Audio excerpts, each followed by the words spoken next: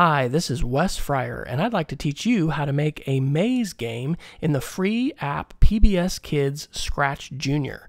Now, I've got to tell you, this is a bit of an advanced game, and so if you are working with Scratch Jr., you're going to want to create a bunch of more simpler projects before you probably try this, because this actually takes 8 different characters and a bunch of scripts on each one. What I'm showing you right now is a finished game, and you can make your game easier or harder in several ways.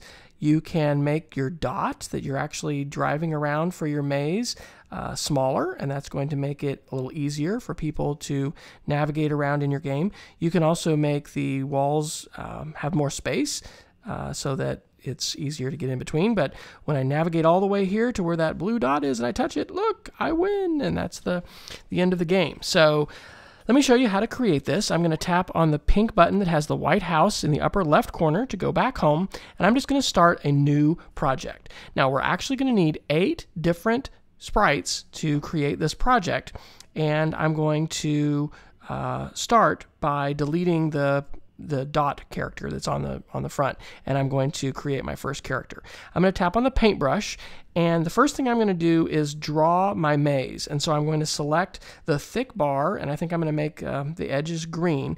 And it's important that you draw all around the edges, because whenever something touches the edge, that is going to cause it to go back home. And so you're going to want to make sure that you draw your edges. Now, if you make a mistake, you can get your scissors and you can click on that, and I'm going to make this one probably a little bit easier than that one that I did just a minute ago. In fact, let me see. Let's make that a little bit smaller. That's fine. I'm gonna go with this. So I'll do the checkbox, and now I've got my first character. Now you can see that this maze does not fill up the entire screen, and so you're actually going to need a script with this. All of your scripts, of course, start with a trigger, and so the trigger block for this initial one is going to be the green flag, and then I'm going to go to my looks, and I'm going to find grow, and instead of 2, I'm going to make this 15, because that seems to work pretty well, and then I'll have an ending block. So if I tap the green flag, you can see that it grows to actually fill the entire screen. And so I'm going to tap on one of those edges and just move it over to the side, and that's going to be where my maze is going to be. So I'm now done with the first of 8 characters that I'm going to need for this project. I'm now ready to start drawing my controllers, and these are going to be arrows. So I'm going to tap on the plus, and again, the paintbrush. And I need to decide what color my controllers are going to be. I'm going to make mine purple this time, and I'm going to draw little arrows that are going to become my buttons that I'm going to be pushing. So there's my first arrow, and I'll go ahead and move it over here. Now I'm going to make another character, and I will do the same color, except this time we're going to be pointed down. So here we go, down. I'll go ahead and move that here. I'm going to do another character, and this one is going to go to the right.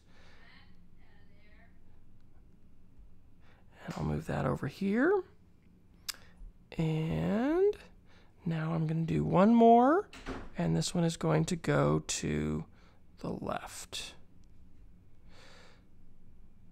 Okay, so now I've got my 4 buttons to move up, down, left, and right.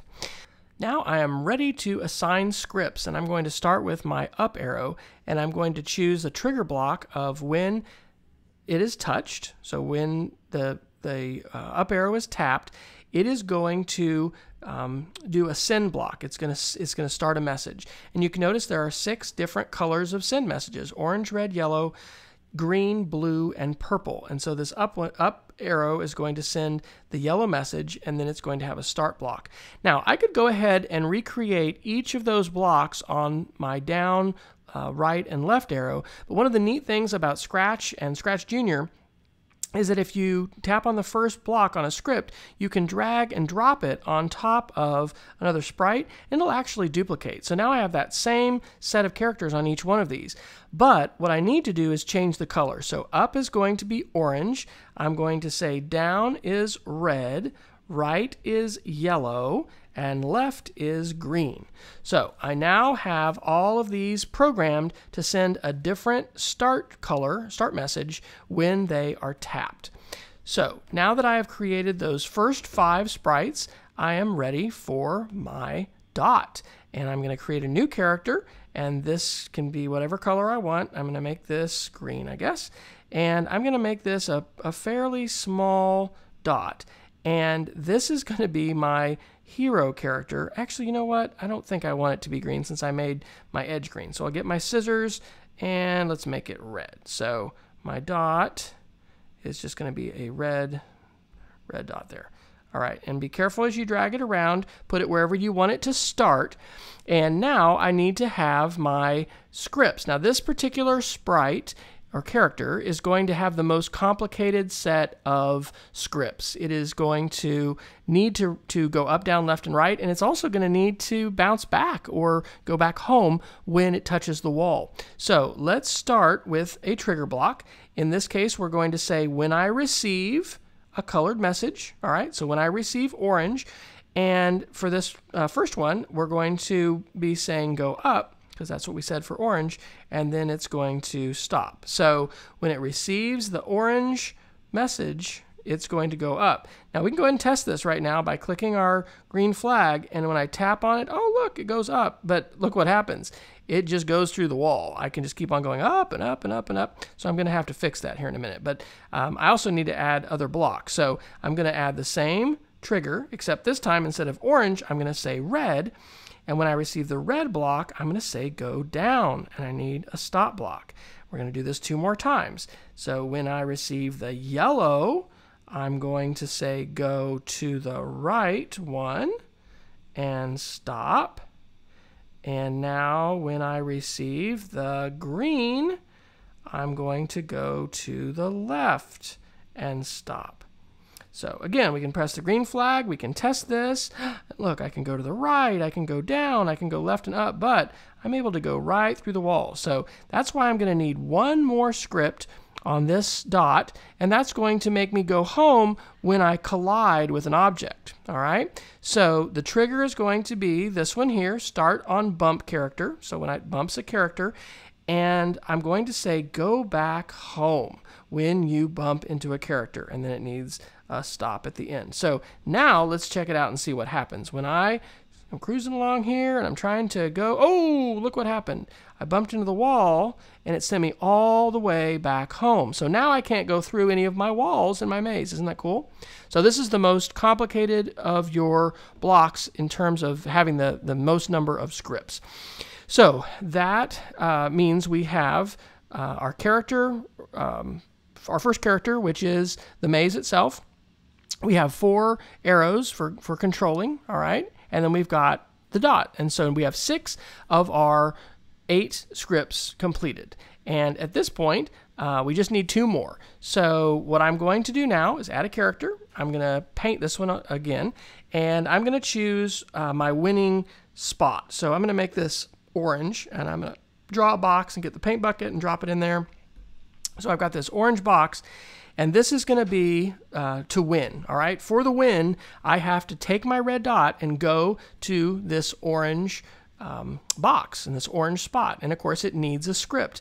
And in this case, the trigger is going to be, again, the bump. So when a character bumps into the winning spot, what do I want it to do? And I'm going to have it send a message. So I'm going to clip a message, and it needs to be one we haven't used before. So I'm going to choose blue, and then I need to stop that block. So I've got my orange winner block, and now when it has something bump into it, it's going to send the blue message. The very last character, character number 8, is going to be however I want to say you win. And so that's exactly what I'm going to do. I'm just going to, in really big letters, say you win, and I have a big exclamation point. All right, yay. So that is my last character, and I need a script, or actually I need 2 different scripts that are going to be able to first of all hide this and then show it when the dot touches it. So we've got to go to our trigger blocks, and we're going to start off with a green flag, and we're going to go to looks, and we're going to say turn invisible, right? Because the beginning, we don't want it to say you win. Now, actually, it will say you win because of the way that this expands, but I don't know. If you can figure out a simple and clever way to fix that, let me know. But it'll still be okay. But we need to have our winning script.